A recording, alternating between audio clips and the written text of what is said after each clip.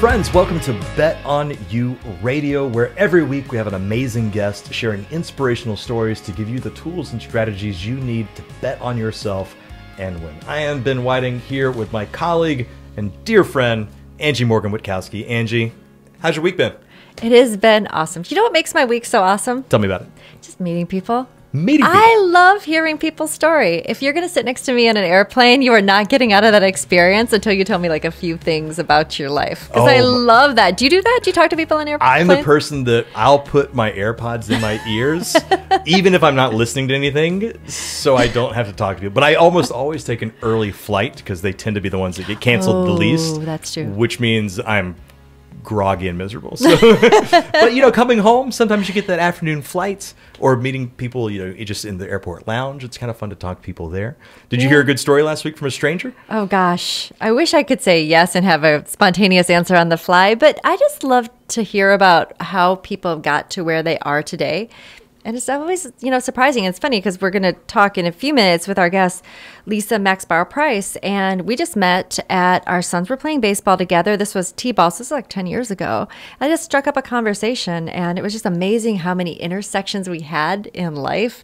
You know, we both grew up in northern Michigan. We were, you know, crosstown rivals in school and both writers. It's just always fun. I'm sure you've had those conversations before. It's really interesting because when you think about it, you know, all of our close friends at some point in time were strangers to us. So you never know if that stranger across the room is going to be your next best friend until you talk to them, until you find out about their story. My best friend in the world is a guy named Michael Gober. We met in middle school. We were at a dance together. I don't remember even how we ended up started talking, but he's been my best friend since then. And I've seen him probably every year since 1996. Oh, that is really special. He still lives in Georgia. Do you go there? Does he come up here? How does that work? A little bit of both. What's so great now is, you know, keynoting, I travel so much that if I'm in Tennessee, South Carolina, Florida, I usually will make a stop in Atlanta and just spend some time with him. I heard this really great technique. I was reading about it actually that I thought was just awesome for reconnecting more frequently with our friends, because sometimes you'll see somebody who you just adore, their name's coming through on the caller ID and you're like, oh, I don't have 45 minutes to commit to this conversation, but I really want to have this conversation. So you might send them to voicemail, text and say, let me get back to you. And then time passes. But I heard this technique that you should really invest in the 8-minute phone calls. So the way that this works is that I'll say, text you, you know, hey, Ben, you got 8 minutes? Would love to catch up. So suddenly we have a time limit. Ooh. So now you don't feel like, you know, you're going to see my name and you got to think 45 minutes. You're time poor, right? But if we can cover so much ground in 8 minutes. And the research was showing, too, that for both parties, conversations tend to go on longer than both people would like. So now you're putting some parameters on that. Oh, that's great. Just, yeah, because we all have 10 minutes. And, you know, they say the number one driver of engagement, productivity, and happiness in life is just having quality relationships. And the more quality relationships you have, the happier you tend to be. I saw that there was actually that Harvard longitudinal study about happiness, and it was connections. What makes your life rich is connection. So if you're listening to this and say, oh, I haven't been in touch with, you know, people at these stages of my life, give them an 8-minute request text. All you gotta do is 8 minutes. You know, it's funny. We've talked about so many techniques and strategies, like listening to birds for 1 minute can improve mental function for up to 8 hours. An 8-minute phone call with a great friend, you know, can improve the longevity of your life by maintaining those quality relationships. What's another like quick, down and dirty like biohack or life hack you have that you think has or have found that has great results for you? Oh, I'm a huge believer in closing my day with gratitude. And so, you know, we all go through stages of our day when we're happier or more frustrated than other days. But if I can close my day just reminding myself the 3 things that I'm most grateful for, it just has a way of resting my head at night so I'm not ruminating on things, and it gives me restful sleep. What about you? Oh, for me, it's I always try to get 30 grams of protein in the first 30 minutes I wake up. Oh, okay. And I am not a breakfast person, but I know that if I put some fuel in my body, I just work at a better level, you know, function more. So what do you do, like chia? Yeah, it's a little bit of oatmeal or oat bran. Okay. Like usually the instant stuff, so it only takes a minute. A scoop of protein powder, 2 tablespoons of chia seeds. I stir it, and that's usually breakfast for me. That's the magic? That's how the magic starts? It doesn't taste great, but you know what? You know, being healthy never does. So. Oh my gosh, you're going to get so many spokesperson opportunities out of that. I know, right? But I'm actually really excited because our guest today is a person who writes about health and has probably tried every trend anyone listening has ever imagined. And she's a dear friend of yours. She is. And, if you go on Instagram and follow Lisa Maxbauer Price, you're just going to fall in love with her because she has such a zest for life. You can tell that she writes about nutrition, she writes about health and wellness, and she lives it. And I think those are types of people that I love the most, right? That you believe them because they're out there doing it. And she's such a wonderful storyteller, person to be around. So Lisa and I, we've got this really interesting history. We actually were in rival high schools together. So we graduated around the same time. We didn't really know each other. She went off and had this amazing, adventurous writing career. We both came back to Northern Michigan around the same time. Our sons were playing t-ball together. We got to meet. Lisa, do you remember that wonderful day when we connected on that baseball field? I do. Oh my gosh, I remember we had a discussion the length of the field as we were walking across the field, and I thought, this is someone I really want to get to know, because when you just meet other people who have had interesting lives, have lived all over, you just want to meet them again for coffee. I had no idea you two were rivals initially. This is, we've come a long way. Yes. We've come a long way. I think we played volleyball together because you were a volleyball player. Right. And so was I for Kalkaska High School. You were St. Francis High School. That's correct. It's a big rivalry. Did you actually play against each other? We must have overlapped. Yes. Oh, gosh. Wouldn't you love to roll tape on that and see that? Oh, if only we had our phone cameras right. way back then. So what the heck happened? What happened after high school? Tell us about your life. What did you do? Oh, boy. Okay. So, yeah, I was growing up here in Traverse City, and my goal, because this is, of course, the cherry capital of the world, right? Mm-hmm. We have a big festival. Mm-hmm. My goal in life was to enter a scholarship pageant and become the cherry queen so that I could work as an ambassador for this area. And guess what? I lost. And that was like my first really big public failure, right? You feel like you let your family down, your friends, your corporate sponsor. So instead of having this built-in job working as an ambassador here in Michigan, I decided to move as far away from my hometown as possible. Banished. Yes. Banished. Was that like on a jet filled with shame? I just, my plan had blown up and now I needed a new plan. So I moved to New York City with very little money and even less of a plan. And that's where I just hit the pavement and started looking for a way to get my foot in the door in the publishing world. So so I assume that's why you chose New York City, because it has such a rich publishing, atmosphere. Exactly. Yes, I wanted to work in magazines. So I'm fascinated by that because, again, putting us back in time, and not to age us, Lisa, but growing up in Northern Michigan, which is a really, really small community, New York City must have felt so big. What did it feel like to step foot into New York City and just being, again, small town girl? It was so invigorating. I mean, I couldn't believe I was there. I was so thrilled. I spent 6 months living on my sister's floor. She lived in the tri-state area, so I would take the train in every day and just cold call, try to get informational interviews, try to go on headhunter interviews.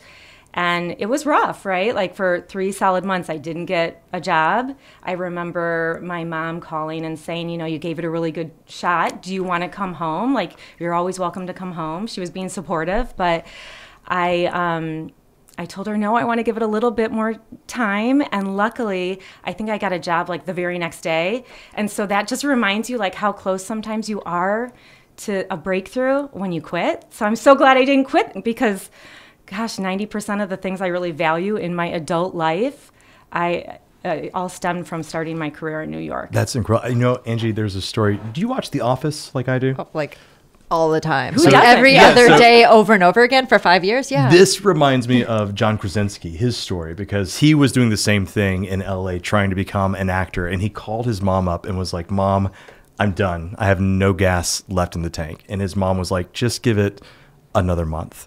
And his next audition was for The Office. And obviously that changed the course of his life, but he was that close. Like if he hadn't called his mom and said, I'm done, he might not have happened.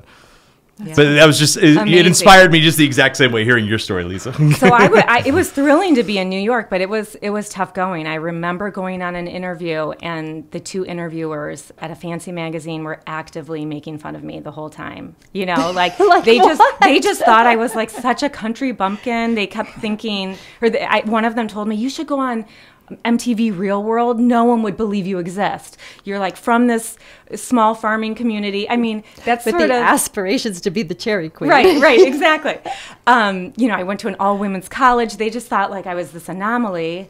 And, you know, luckily I did get my foot in the door and start working. And I've happily been working in national media for 24 years. You know, my wife is obviously from Traverse City. She went to an all-girls college in New York, and her nickname there was Tractor Girl.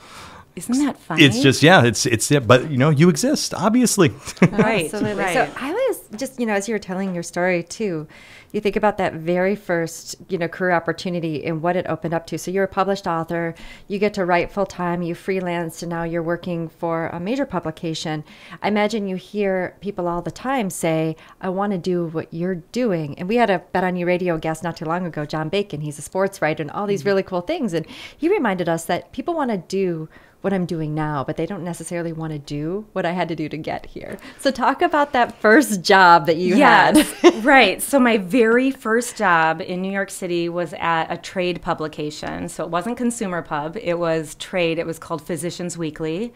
I was doing medical news, right? So I was going to medical conferences and stuff.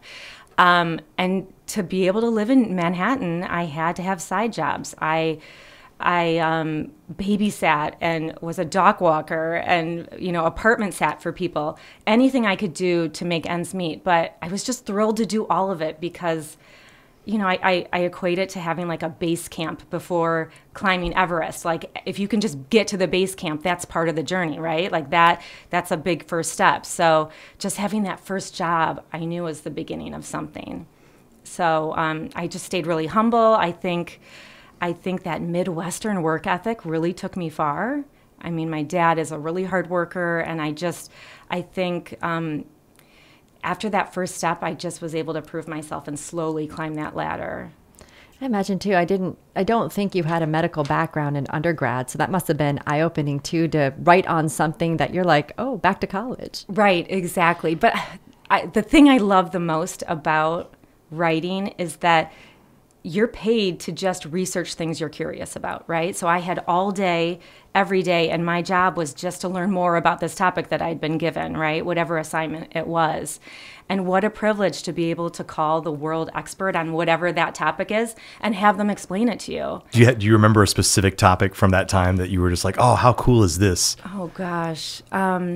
I remember there was a small plane crash in a hospital in Chicago, and they flew me out there. I was the first journalist to kind of cover the story. And a lot of what they figured out there for emergency management ended up becoming sort of canon for hospitals around the world. And I think just even, you know, 9/11 happened after that. Like people were using some of that rescue information and evacuation protocol into the future. So I remember doing that story and feeling like this is really important. This is interesting. Lisa, you said something a few moments ago that really kind of perked my curiosity. You said you always tried to stay humble even as you were kind of hustling through New York. And I think that's a difficult line to walk sometimes when you're trying to promote yourself and you're trying to seem competent, but you're also trying to stay humble. How do you walk that line? Oh, gosh. I don't know. Like, I just think I was so incredibly grateful for every opportunity.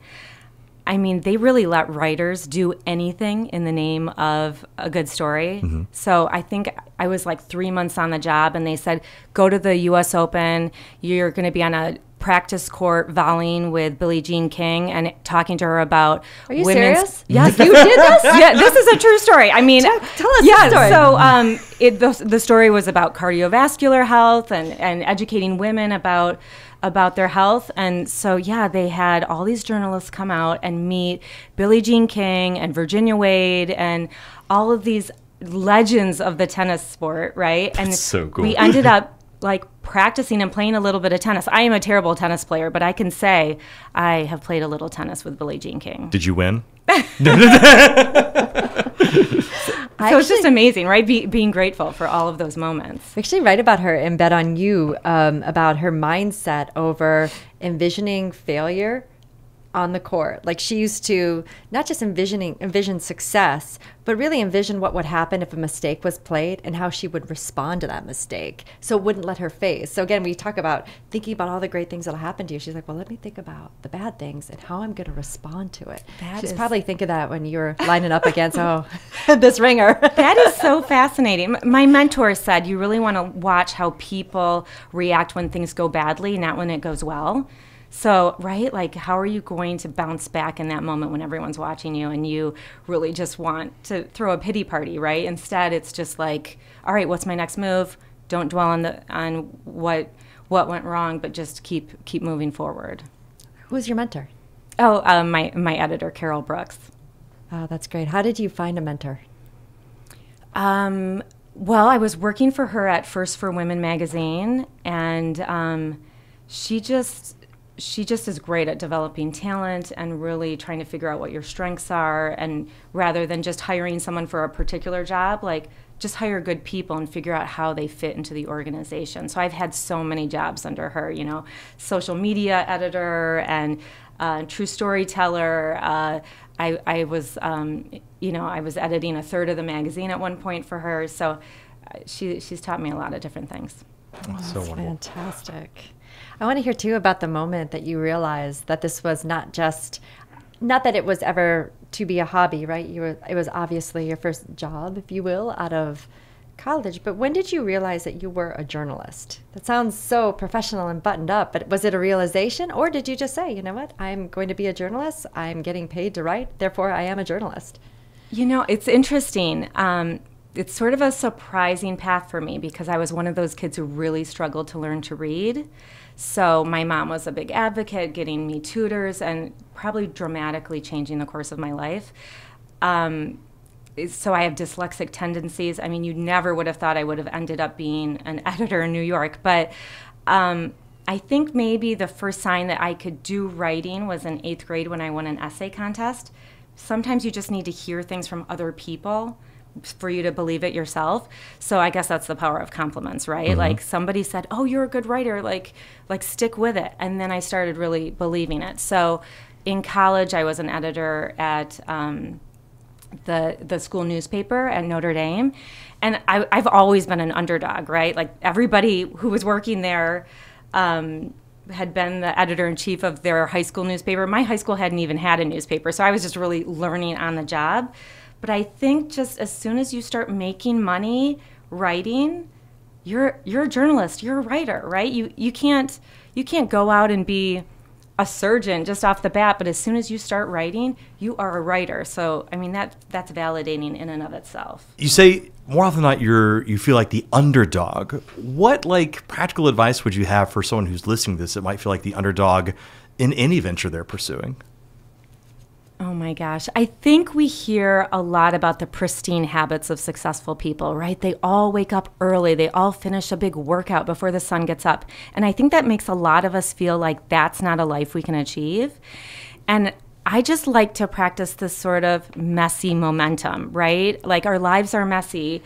I'm someone who's anxious and I self-sabotage with procrastination sometimes, and I have autoimmune condition that slows me down at times. I've got all these things that kind of get in the way, but nothing is stopping me from putting one foot in front of the other. Like you can still have momentum and forward progress. So my advice is not to view your competition as these other people with these amazingly tidy rituals, and instead just realize your competition is just the person you were yesterday. Like you really are just trying to move the ball forward and become better than you were yesterday. And in that way, we can all slowly move toward our dreams, right? Like I'm kind of a nut like that. I'm tired and want to nap and stuff, but I can still do something each day that moves me closer. That's fantastic. Angie, you've said this I love messy momentum. That's something I'm going to be quotable. Thinking about a lot. But you've said something in the past, very similar, Angie, that I always like, that, the goal is not perfection at the finish line. The goal is just to be a little better tomorrow. And that's something I always try to keep in mind, especially when I'm feeling anxious or feeling you feel when you start comparing yourself to other people, imposter syndrome creeps in. And so I think that's absolutely fantastic advice. Messy momentum and just be a little bit better tomorrow. I know. I had a great mentor in the Marine Corps who saw that I was super competitive. Like I was the type of person, if you sat next to me and were tying your shoe, it was a race. Like game on. Like I'm going to do this faster. I know the type. And he reminded me, he's like, I can tell you're really competitive and you're going into a really competitive space in the Marine Corps, and that attitude is going to crush you. Be better than yourself. That's a race you can win every single day. Stop looking over your shoulder. And it was game changing for me to start thinking about that real. I'd love to hear from you though, this messy momentum. Is that something you branded? Is it something that you read? Is it a philosophy? I guess I just came up with it. Maybe someone has coined it, but you should trademark that. But trademark. Yeah, right here. My book is an alphabet book, so it was easy to think about it just one chunk at a time, one letter at a time as I was working on it. I had this big blank wall in my basement, and I put a Post-it note in order of every alphabet letter, and slowly the wall filled in as I worked on it. And it was easy to see that this was a big project that I could just bite off in really small chunks. I, at the age of 38, adult, was diagnosed with ADHD. And a lot of people don't realize that it's not an inability to focus. It's just you focus so hard. It's like you have the engine of a Ferrari, but your brain has the brakes of a tricycle, if at all. And so it's actually, you get so focused on one thing that you just start neglecting, you forget to eat, you forget to pick up, wash the dishes, etc. This messy momentum you have, like, what are habits that you have given yourself within that you have found or believe have led to your success? Sure. Well, often you'll hit a wall, right? Writer's block. You just don't know how to proceed. And you can spend a lot of time just spinning your wheels. And so instead, I try to recognize that as soon as possible and think, okay, if I can't move this forward, what else on my to-do list can I do? You just have to shift your attention to something so that at the end of the day, you feel productive about whatever that time slot, right? People talk about is it the Pomodoro method, where yes. they set like a little timer and you just try to work for 20 minutes on something, moving the ball forward. And I'm a big believer in taking micro naps. I take a 22-minute nap. I set Alexa the timer, and I just take at least one nap every afternoon to reset. I also take my shower in the middle of the day, which is weird because it's just a good way to sort of, once I'm fully awake, to have my brain, like the creativity is really flowing, right? I've seen all the problems that have been presented for the morning, and then on my lunch hour, because I work from home, mm-hmm. so I play around with my schedule in a weird way and just make sure that I can be productive when the Pomodoro method, showers in the middle of the day, 22-minute nap. That's a very specific time. It is, yes. I don't know, just it feels a little more luxurious than 20. A 20-minute, yeah. I take 15-minute naps, and it just transports me, and it's amazing what that can do. I know you can't. You're like a 2-hour napper. Yeah, if I fall asleep, I'm gone for a REM cycle. Did you ever hear of Dan Pink has this concept called the Nappuccino? And what he does, love it, yes. He takes an espresso shot, sleeps for like 15, 20 minutes, and then when he wakes up, he's really ready to go, because that's when the caffeine kicks in and he's awake. That is a Nappuccino. What a brilliant idea that I will try this afternoon. I want to go back to you because you've had a home office for since 2008. 2008. So you were like the virtual working woman queen when the pandemic hit. Yes. First off, talk about what it is that you do today and how, with the pandemic and your life rituals, how those were impacted. Yeah, so I was able to bring my job from New York City, so I'm still a full-time writer. I write for First for Women and Women's World, and those are some of the best-selling women's magazines in the nation. So I mostly do health and nutrition, but sometimes I do celebrity coverage, and I also interview a lot of everyday people, just like this podcast, right? Ordinary, extraordinary people who have overcome like a health issue and share how they did it. So, wow, that's incredible, though, just to think about all the different types of people that you've been in contact with. You want to share an interview that you thought was standout and amazing? I'm sure you've had hundreds, oh my gosh, if not thousands, but I'd love to hear some of the standouts. I'm so moved by people's stories. I mean, it's one of my favorite things, even in my leisure time, just listening to podcasts or like The Moth, right, of just people's true stories. I'm trying to think of one that stands out. Well, I mean, I did recently interview this average mom. She had 5 boys, really busy, just raising 5 busy boys and all the things that involves. And, all 5 of her sons ended up growing up to be professional athletes. One of them is Rob Gronkowski. Wow. For Ben, that's a football player. Oh, thank you. Yes. Yes. I have a theater degree, so I'm just looking at Angie like, help me out. I know. I'm supposed to know the same about Mama Gronk. And that story went crazy. Like, it was published in your current publication, and it got on Yahoo. Yes, exactly. Yahoo News picked it up, so that was great timing right around the Super Bowl. Ah, that's fantastic. And so just kind of along those, so 2008 was when you transitioned to be more freelance, and you're also a mom of amazing boys, and your house was probably loud and crazy during the pandemic. How were you able to keep it together? It was. So I have 3 sons, and we got a COVID puppy. So, it was a busy household. What's the puppy's name? Winnie. Oh, that's a good name. What kind of dog? That's a good name. A mini golden doodle. Oh, adorable. She's very sweet, but she barks. So sometimes I'll be doing interviews with these top experts, and there'll be a barking dog in the background. But yeah, during the pandemic, it would be me on the phone interviewing a doctor for a nutrition cover story, and then all of a sudden I'd hear my son playing his saxophone, and it's music time, because the kids who were they were doing the online learning or whatever. Yeah. They had to follow a certain schedule for their classes. So now you've said you've had a home office since 2008. You've obviously, with your messy momentum, have the self-discipline to work. But in terms of work-life balance, how do you find ways to prioritize that and make sure that?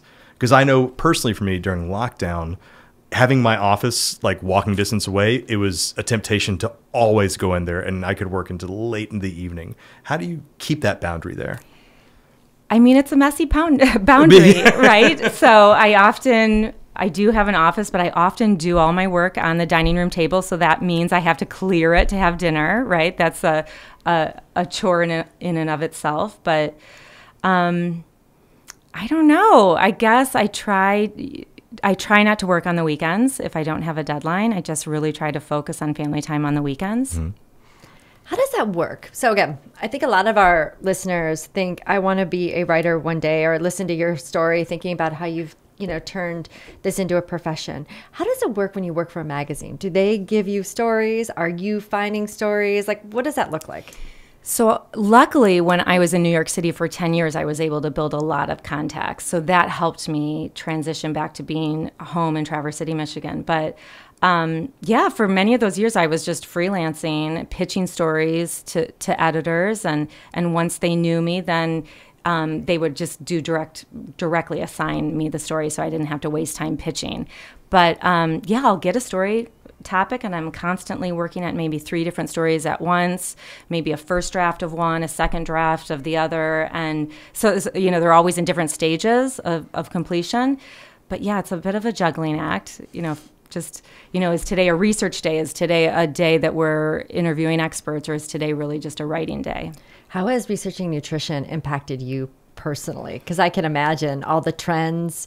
I saw on social media that you did the Prolone challenge. Yes, so I'm a kook. I did that too. I try everything. I mean, I am so into biohacking. Like the water I'm drinking right now has electrolytes in it, right? I do the mushroom coffee. I try everything.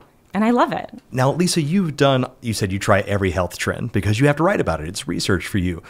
Just for our listeners, what are like 2 or 3 trends that you were like, ooh, this was a game changer, or one that you were like, don't waste your time on this?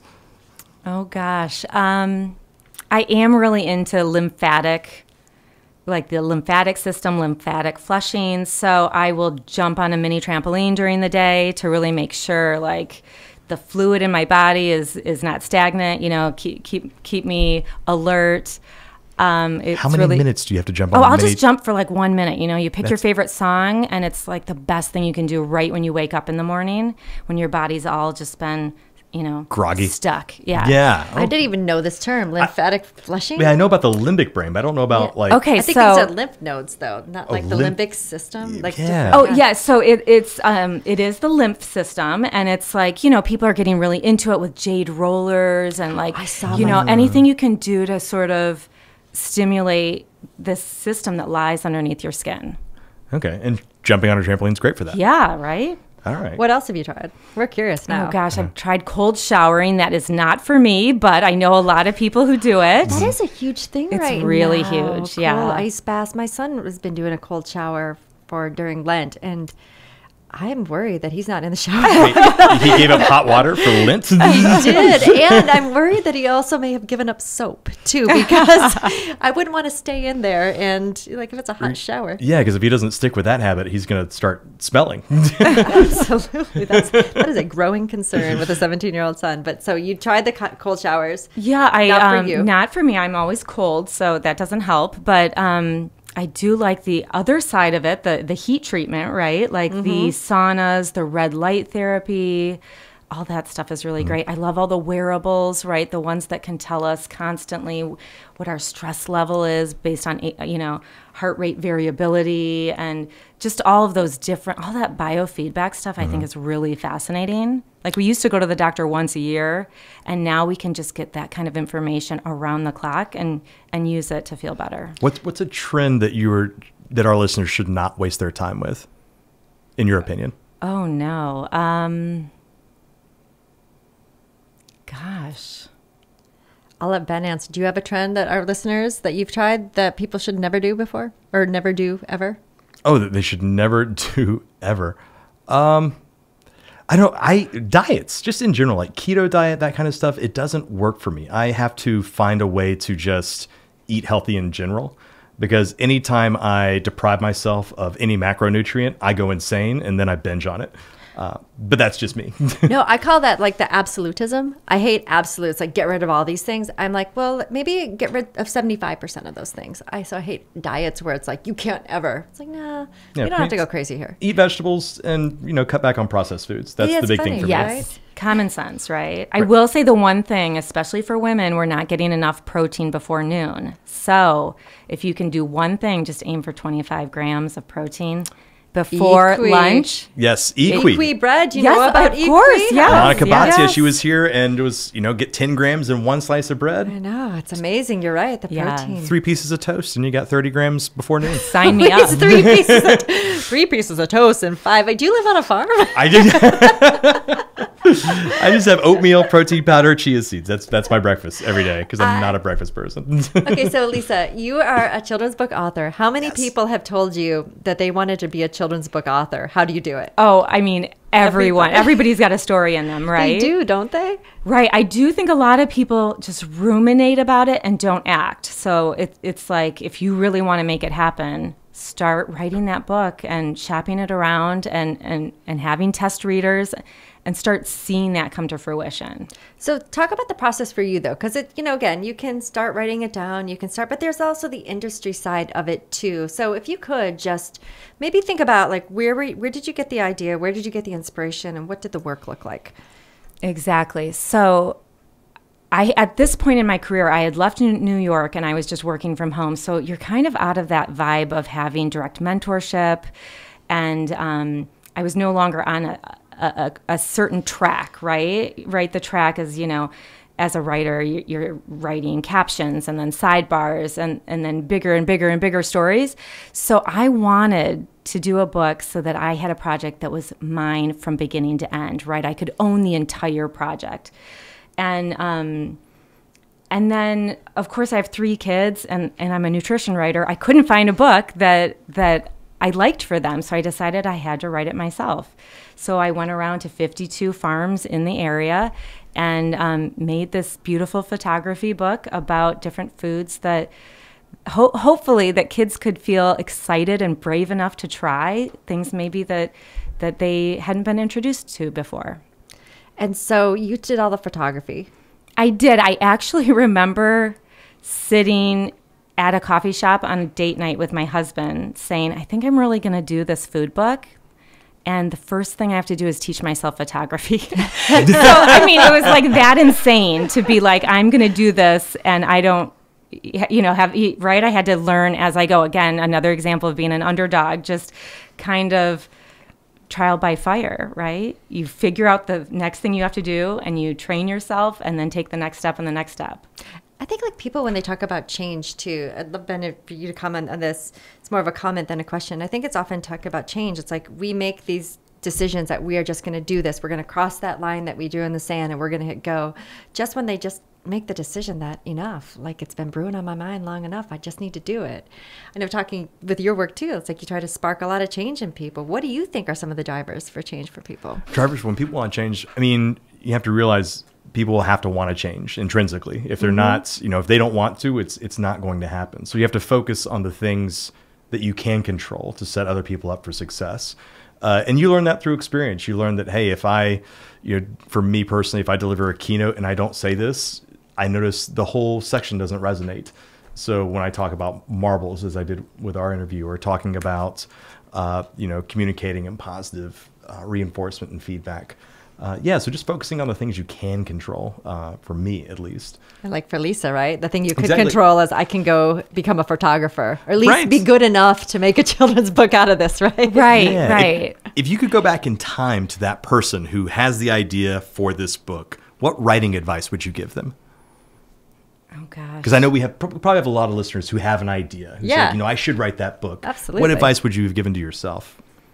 Well, I think don't give in to imposter syndrome, right? I mean, I could think, of course, people know more about writing than I do. People know more about photography or book marketing, but no one knows more about this book that I invented in my mind than me. I'm the world expert on this thought that I had, right? So I think there's a lot of, a lot of empowerment in knowing that this idea that you came up with, you own it, and you can get outside advice from people, but you don't have to have permission for your own ideas, right? That's great. I know a lot of people, and myself included, I'll include myself in this. I own 17 books on minimalism.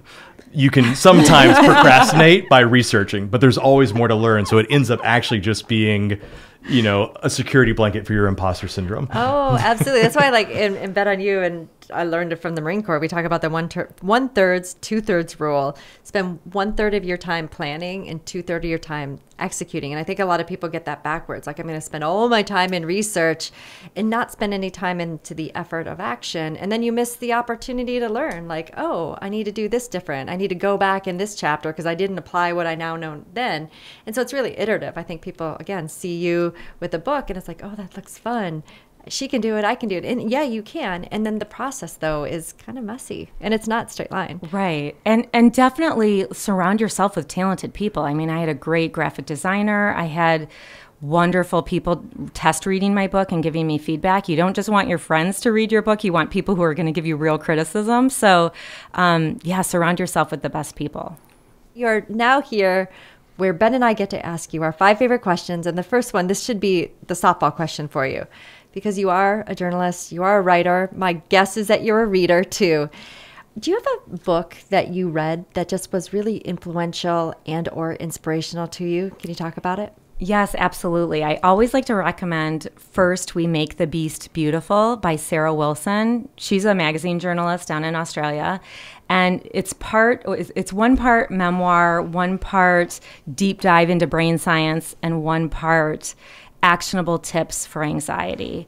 And this book is so amazing because it's really about taking those things that you don't love about yourself and turning them into a strength, right? Finding them as your secret superpower and applying that to my own life. I have dyslexia. So, I mean, that could have really held me back, but instead I view it as this weird superpower because the fact that I'm a very slow, careful reader has actually served me very well in the New York publishing world because I'm able to maybe catch mistakes that these brilliant speed readers might miss. Ah, that's great. When did you find this book? Probably about 3 years ago. Oh, that's great. Yeah, I would say that you could edit my stuff any time of the day because I am not a good editor. But having that slow, careful, conscientious eye, perfect. Oh, man. So you told the story when we first started talking about when you were trying to become the Cherry Queen. Oh, right. It didn't happen. If you could go back in time to that girl right after she lost, what would you tell her? You know, I think about this a lot because it is so amazing that the thing I really wanted to do back then was be an ambassador for this area. And guess what I get to do with my book? I get to go around, talk about the agricultural area, and basically I'm an ambassador for this region about food. So I really am doing the job I wanted when I was 20. So there really aren't, dreams don't have these expiration dates. It was just deferred, right? I had to wait 25 years, and now it means more to me to have this job because my 3 kids get to witness it. Dreams don't have an expiration date. That's really good. And I think about that too. Back in the day, you had no way of envisioning how this dream was going to manifest either. It just wasn't the time. Exactly. And think about the journey that got you here. That's really powerful. Yeah, that's quotable. We've got all sorts of quotes today. I'd love to hear from you. Did you ever receive a piece of feedback that was really difficult to hear and helped you out tremendously? Sure. I mean, I did have an editor tell me she thought I needed to drink more because I was a little stiff with my writing. She wanted me to relax and just kind of get in the flow. Keep in mind, listeners, we are not medical professionals. This is not medical advice. How did you take that? And how did you interpret it? Because again, feedback is a gift. Right, and there's a message in the method, maybe not the exact. I think we can get a little rigid, right? We get stuck in ruts, especially in a creative field. You kind of get stuck doing things the same way. So now what I try to do is if I'm struggling with maybe an opening scene of an article, just write it wrong, right? The only way you're going to get to it being the right way is writing it wrong every other way, right? So try different things. You know, even if I write a scene and I'm like really proud of it, I think, okay, how could I write that completely different? And just to make sure, it's kind of like a fact check, right? Just to make sure you're thinking about it in different creative ways. So yeah, just be a little loose with your writing. You don't have to be so rigid. Write it wrong. Man, you were just dropping quotes all day long. It's gold from the skies. It is. I always think it's the second sentence. That's my form of writing. It's like it's never the first sentence that's going to be the gold. It's always the second sentence. Nice. The first sentence just gets me in the water. The second sentence is where the money is. That's what I always think too. Okay. So, yeah. But it gets me started. Like I got to start somewhere. You talked a little bit about writer's block. I'm going to take this kind of one step larger. When you just get in a funk, like we all get in them from time to time, whether it's professionally, personally, what have you, when you find yourself in a funk and you're aware of it, how do you get yourself out of it? Yeah, I mean, I do some of the things I've mentioned, like I jump on that trampoline or I take a hot shower and just really let my brain kind of untangle it, right? I don't know, you just got to pivot. You go unload the dishwasher, go do something else, use a different part of your brain, and sometimes that problem will solve itself, right? The answer will find you. Just do something. Yes, exactly. Get moving. Yeah, that's actually a method they have for ADHD because some people who have it struggle with task initiation, and they say a little way to kind of biohack that is just to move around, start doing something, anything, and eventually you can kind of carry that momentum into the task you want to do. I love that. So again, I think we have all these self-management tips if we allow ourselves to be open to it and then use them, right? We know so much. How do we use the knowledge that we're acquiring? Last question, Lisa. If you could, please give our listeners just some wisdom that you've acquired on life's journey, whether it's in writing or betting on yourself or taking a risk. Yeah, what would you like to impart? I'm a very frugal person, but I kind of did a big splurge last year, and I hired a life coach for 6 months, and she really helped me a lot. And, she helped me realize that it's because sometimes I think, I was so brave when I was 20, right? I moved to New York City. Would I ever do a big swing like that again? And she reminded me, we are all of our old ages, right? All of our former ages at once.